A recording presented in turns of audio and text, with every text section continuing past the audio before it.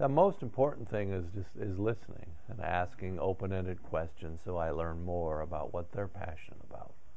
And when I do find something that might match our mission of our organization or something that might help them achieve, that's where I kind of link those up.